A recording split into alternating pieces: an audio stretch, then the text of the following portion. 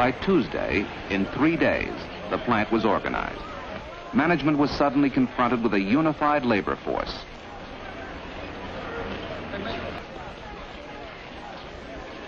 Then they asked management to sit down and listen to their demands.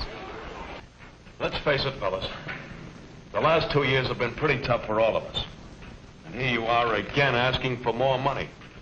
You know as well as I do, we're in no position to pay any wage or rate increase. Who are you kidding, Mr. Lewison? I don't care whether you believe it or not, Lombardo. It's true. Yeah? Where's the proof? We must have sold millions of pencils last year. Why don't you show us some proof? Okay, Lombardo, we'll give you your proof. You bring your union auditor here and we'll let him examine the company's books. All right, Mr. Lewison. We'd love to look at your books. This is my third bargaining convention. And this was perhaps this bargaining convention had less energy than most that I've seen. By that I mean it coming out of the international. It seemed to me that they were much less aggressive, much less positive. They were kind of back on their heels. But what was also different to me was what was coming from the floor. Now, in the past, there have been oppositional people, and we had some good, strong opposition out there, people that were challenging the status quo, challenging the international to be more aggressive. Mike Parker kicked it off early when he challenged the very rules on which the convention was based. And that was strong.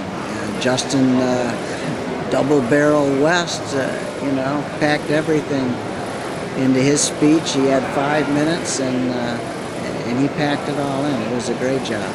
In all conversation, there's a text and a subtext.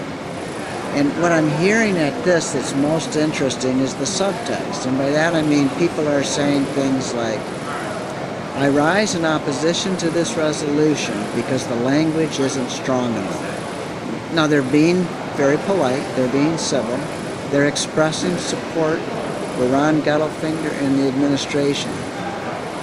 But they're saying the language is not strong enough. That's a subtext. And what they're saying is, I can't go back to my local and sell concessions. I can't go back to my local and tell them we're going for a 2-tier. It's not going to fly. I do believe that this international executive board is listening. And I think they know how to listen to the subtext. They're not stupid people. And for that reason, I'm encouraged by something that I've heard. Although, like I say, this bargaining convention doesn't have the kind of aggressiveness and contention and drive that we've seen in the past. It does have this subtext, this low-level grumble in the background. There hasn't been a lot of enthusiasm expressed for the administration's program because it's largely been concessions. And though Gettelfinger said, like in his speech, that he was going to strike Delphi, it feels like a hollow threat because it's so far down the road. It's too little, too late. It feels like we gave up everything that we had at Delphi. Whatever strength that we may have had, we've really surrendered.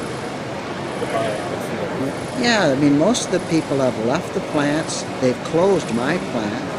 They've closed Anderson, Indiana. Now, the contract said you can't close these plants. Well, they did. They closed them. They brought in temps, and most of them have been made permanent workers. But these people don't have the background in the union. They're not prepared to strike. Most of them came from jobs that probably paid less, or they were unemployed. So they're not economically prepared for a strike like I was, like people that had been at Delphi for 20 years. We were not only prepared for a strike financially, but mentally and spiritually and emotionally. We wanted to do that. We wanted to defend ourselves. at this point, it seems kind of late in the game. The most pressing question for me coming in here as a former Delphi worker was, what will happen to the Delphi retirees when the benefit guarantee expires? GM guaranteed the Delphi pension and health care for retirees, but the guarantee expires at the end of this contract. I asked Ron Gettelfinger, the president, what was going to happen, and he said to get with the General Motors department, and he later sent 2 representatives from the GM department to talk to me specifically about that issue. I appreciate that consideration and respect. They assured me that Delphi was a top priority, that it is their position, and they have told General Motors that they will not settle the Delphi situation until the benefit guarantee is triggered.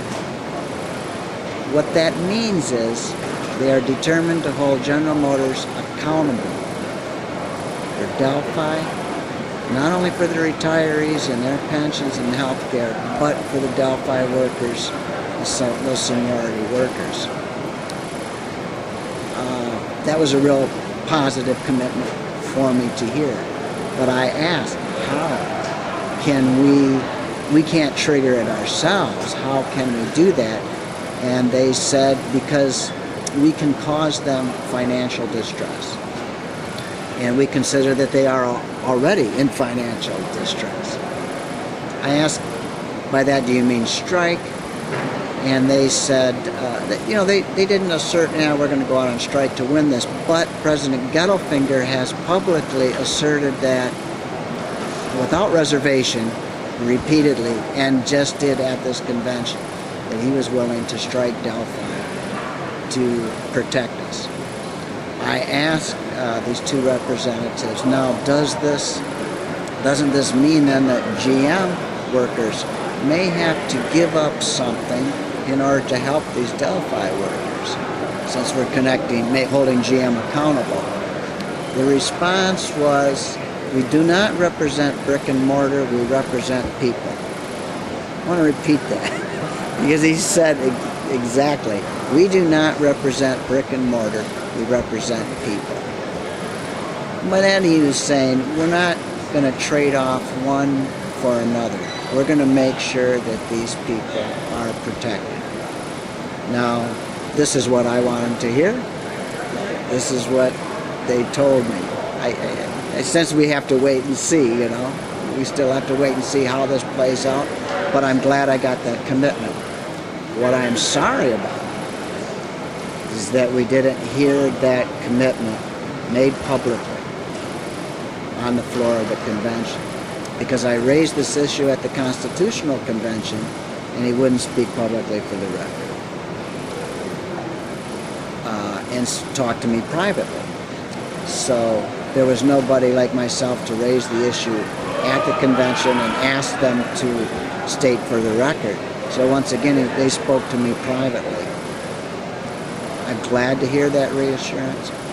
I appreciated the consideration and respect they showed me in coming out and speaking to me, but it was in private. And we need, Delphi UAW members need to hear that commitment stated publicly. Perhaps they feel that they have, but not specifically to the question of the benefit guarantee, which is what hangs over everyone who's retired from Delphi, what's on their mind.